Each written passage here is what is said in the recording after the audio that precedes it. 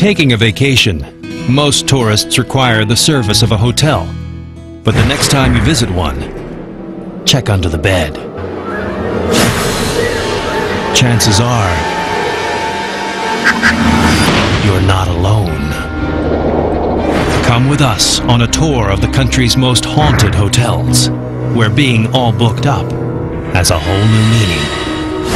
We'll visit New Mexico's lodge at Cloudcroft and experience service that is out of this world.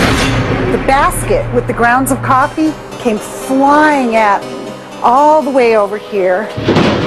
And travel to the Drake Hotel in Chicago for an eternal dance with the lady in red.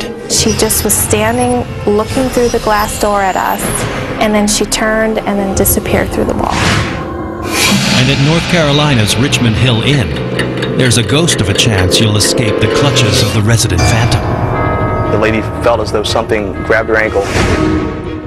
From long expired innkeepers to those who died long before their time was due. It seems in a haunted hotel, you get a lot more than what you paid for.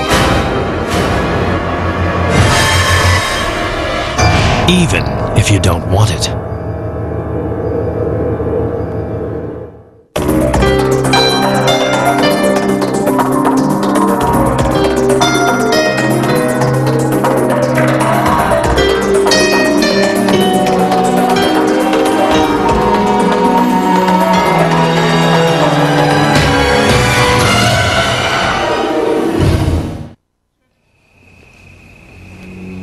The seasoned traveler knows 6-year-old Rebecca is walking and she's holding, it looks like she's holding someone's hand.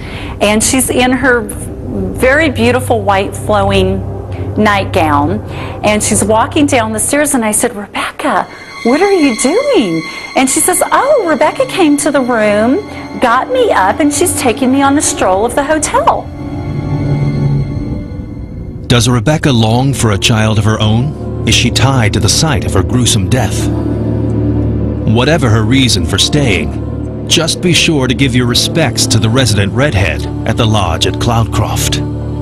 The cost of ignoring her might not be worth the price you'll pay. Later, guests of North Carolina's Richmond Hill Inn may take home more than just memories. There's a presence so strong in this room. I can feel it. I feel as if I'm going to, bump into them. But next, palm trees and warm weather can't mask the terror going on inside this Florida hotel. It's like footsteps walking along in the room and doors opening.